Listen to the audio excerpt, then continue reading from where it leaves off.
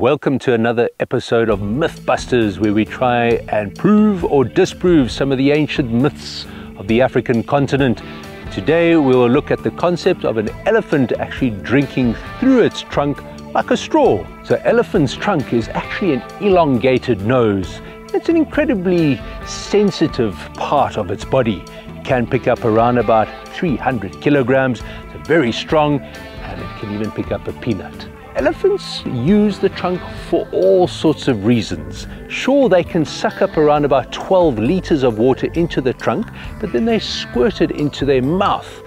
One of the main reasons for the trunk is for making a noise. We know that elephants communicate with low frequency vibrations, and a lot of that can be resonated through the trunk. I think this myth can be busted. It is not used for drinking water all the way up into its belly.